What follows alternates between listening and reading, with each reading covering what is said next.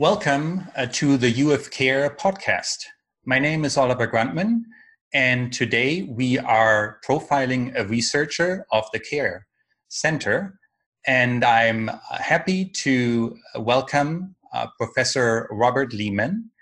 Welcome, Professor Leeman. Can you introduce yourself briefly? Sure. I'm Associate Professor in the Department of Health Education and Behavior at the University of Florida, and I'm also the Mary F. Lane Endowed Professor in my department. Great.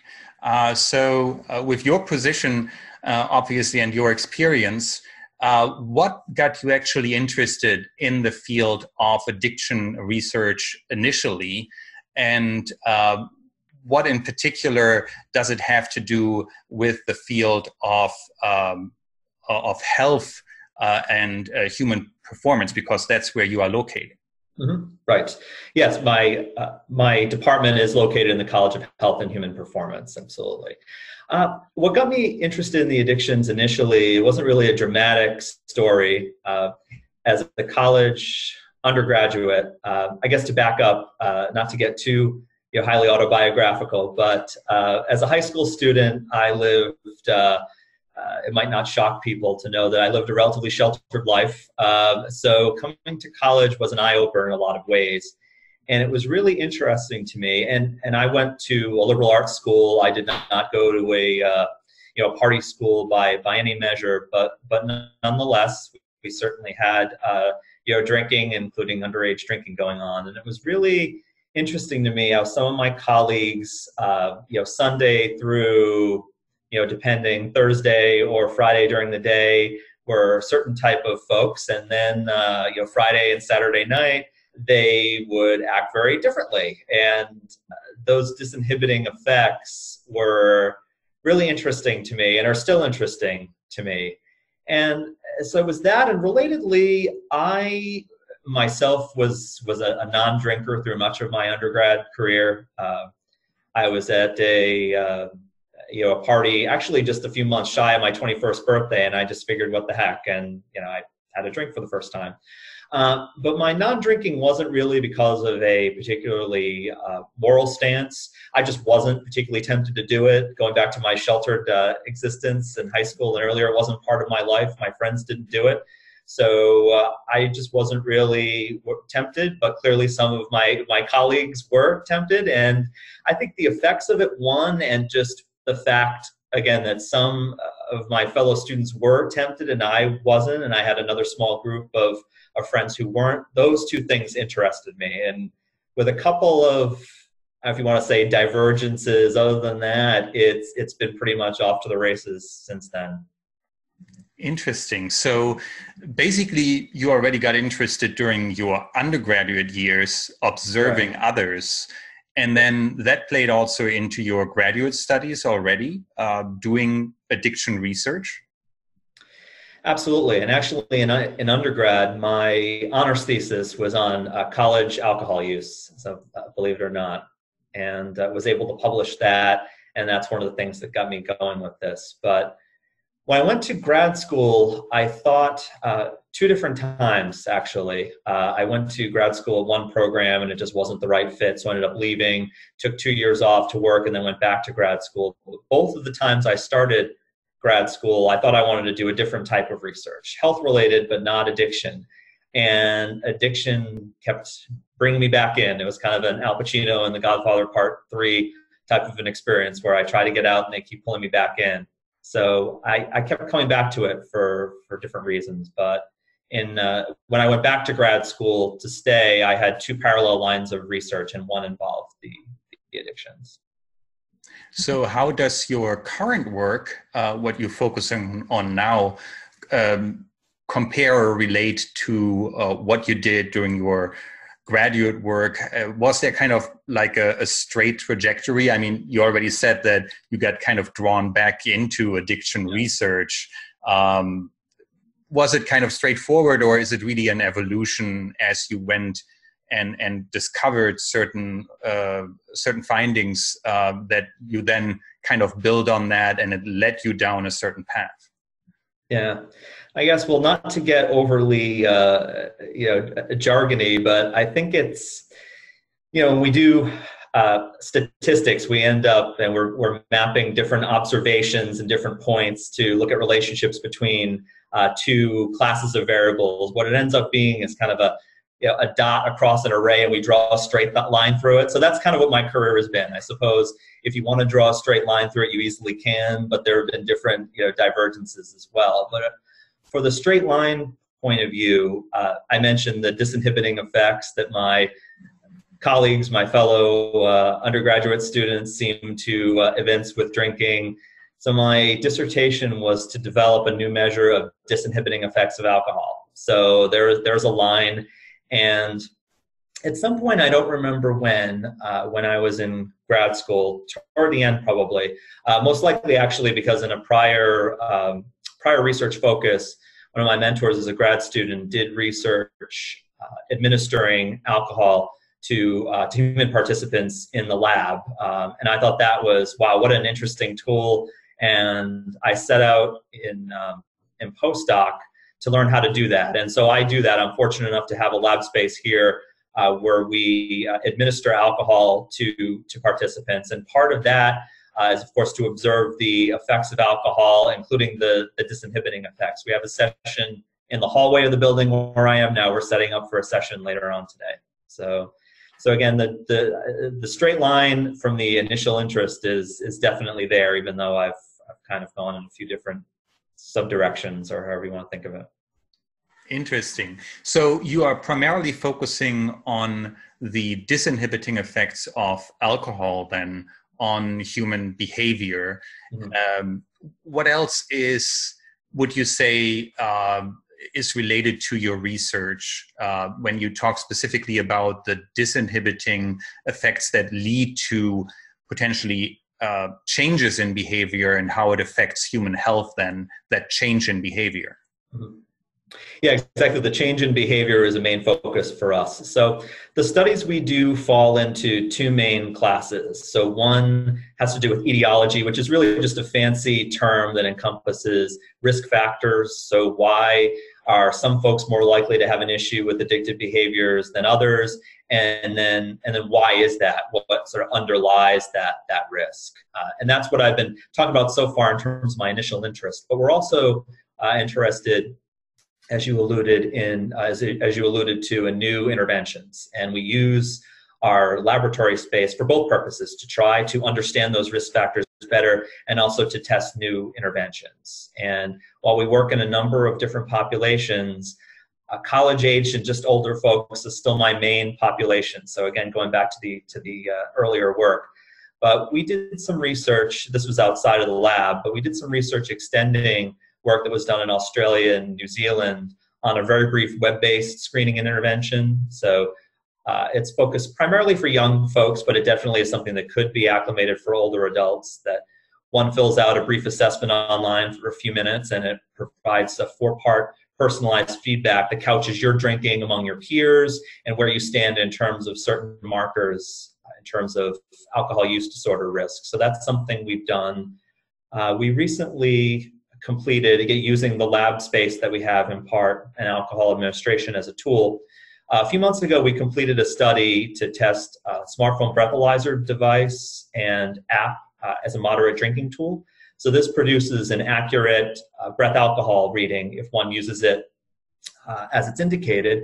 And we wanted to test the extent to which that might be a moderate drinking tool, along with a couple of other technology-based tools. And then we were fortunate enough in June to receive funding for a new study to test an app that will deliver some questions, but the main thing it will deliver is a cognitive test.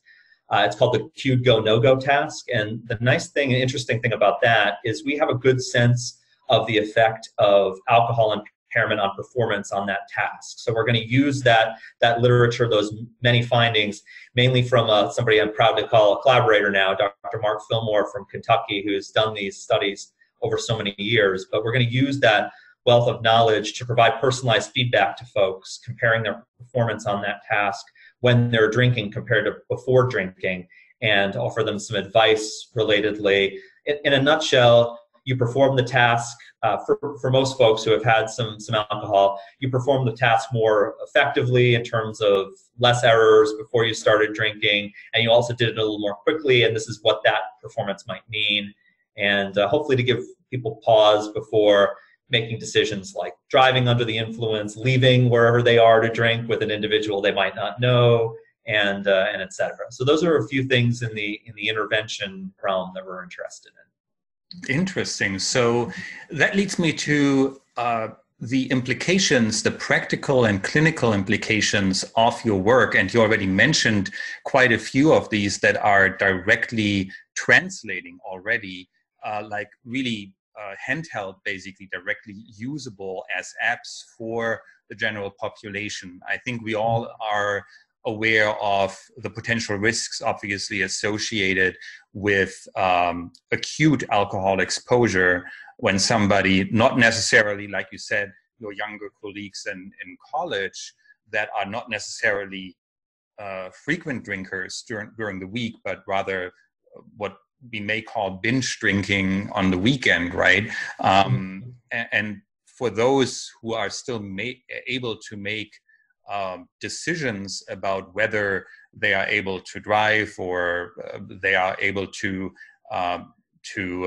perform certain tasks, to use such an app to make those decisions on a conscious level, I can see the practical implications. Are any apps already available for download on Android and iPhone devices?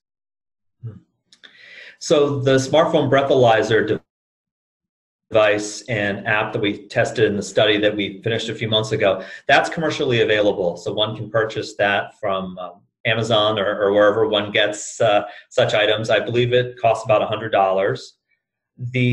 We also tested a blood alcohol content estimator app, and unfortunately, when we started the study, that was readily available on the iTunes store, but then it ended up coming off the iTunes store. But if there's anything I can do with the creator of the app to advocate for making it more available widespread, for my part, I'm going to do it because it's a nice app. It provides estimated estimates. Estimates are always limited because they're just that, they're estimates. They can't really account for individual differences in how people metabolize alcohol, but it's still a useful tool. And I think the evidence that we gathered from this study supports that. So hopefully that will be back available soon, but the breathalyzer device and app is readily available.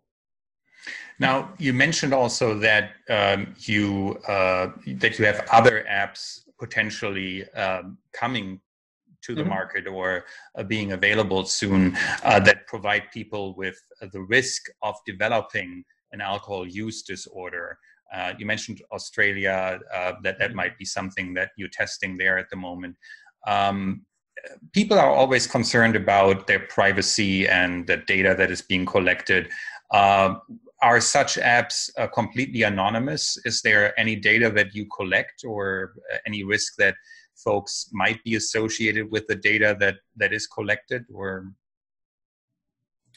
yeah, so it depends on whether an app is something that we're creating for research and then a commercially available app. So the best information, since I'll go with the commercially available app first because that's probably where the greater concern is, the best information we have available is that those type of apps, or certainly the apps we used in this research, collect only general tracking information, not information about one's name, phone number, and what have you. But I do preface that with the information we have available, and we're all learning on an almost daily basis where our information becomes not as private as we think. But to our best knowledge, it's really just a tracking, general geographic, that type of thing. And an app that we would develop, such as the upcoming study I mentioned, the grant that we had funded in June for the Cognitive Task app, we certainly aren't going to, we're not going to track individuals' personal information with the app. So when folks enroll in a research study, of course, we need to know their identity, we need to know their address, and if they're going to make more than a little bit of money, their social security number to pay them. But that information is all kept separate from the app and the app data.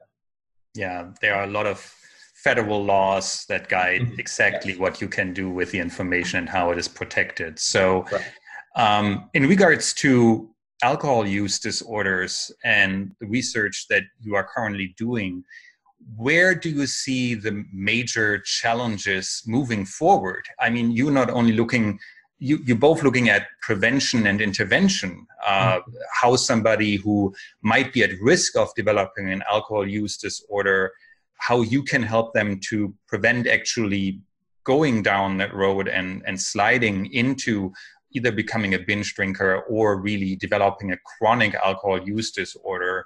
Where do you see the major challenges that your research and other researchers are facing, particularly related to your area of research? Yeah. So my primary research focus and population is what we refer to as secondary prevention and for younger folks. So by secondary prevention, we mean folks who have begun to use a substance, have had maybe some negative consequences, but they haven't yet had the more serious consequences. So we're trying to change that trajectory from a trajectory that might lead to alcohol use disorder, as you say, or more severe alcohol use disorder, because frankly, some even our young adult participants in our studies do meet criteria for alcohol use disorder, but to try to avoid more severe alcohol use disorder anyway. So that's our space. And what I think that we as a field have done a pretty good job with to this point are interventions along the lines of the first one I mentioned, the very brief web-based intervention. So that's based on principles called motivational interviewing. So it's not the same as motivational interviewing, which needs to happen in person, but that intervention is based on those principles. And just to make a long story short, it's a non-judgmental approach that you're trying to marshal the person's own resources and inclination toward behavior change and to bolster those and to provide some concrete tips, and if the person is interested, advice to kind of set them on their way. So it's not a situation where we're providing a lot of direct advice. It's really about again, empowering the person, marshaling their resources and what have you. So we've done a good job with different variants of that. I think a great analogy for this that I heard from the great Dr. Ken Schur, who's actually visiting us in CARE in the spring, as a little plug there. The analogy he drew was to stereo equipment, which I'm not an expert in, but said based on, and this might be a little bit of a dated reference now, but for $100 or $200, at least at the time, you can get about the maximum quality sound that's available out there for someone. But the people who are really focused on music spend a lot of time, money, and effort chasing after that last 10 to 15%.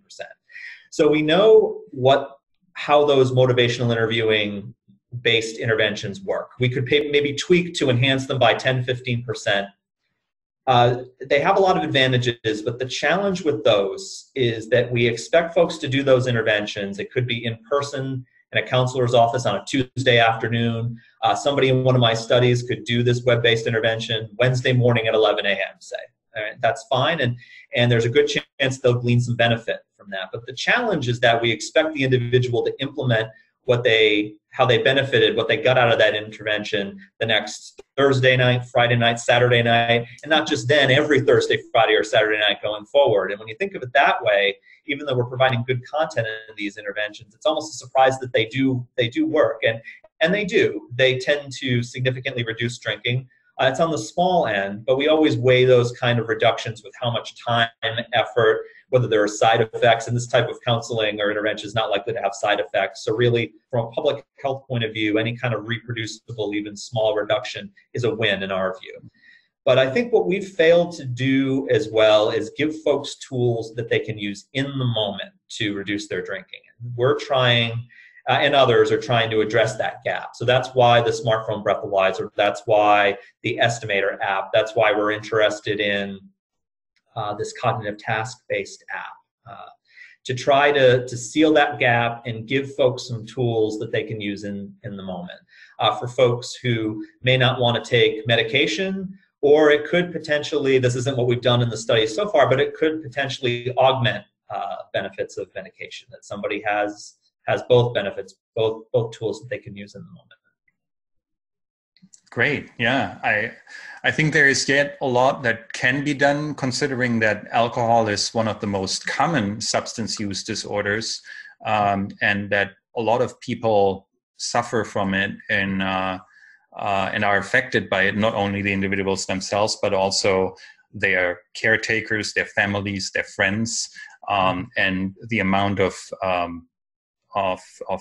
work hours lost, the amount of money that or financial resources that we have to dedicate to it is significant. So there's a lot that we can do, and thanks to you and others in the area that making strides in that regard with really practical applications. I think that's important. That can translate into everyday life to help people. Right. Okay. Well, thank you so much for taking the time today to tell us about your research, Thank you. about your mission, your vision also for where this research will be going or might be going, the challenges that you are facing. And we look forward to obviously hearing more from you in future years, and wishing you the best for your future research.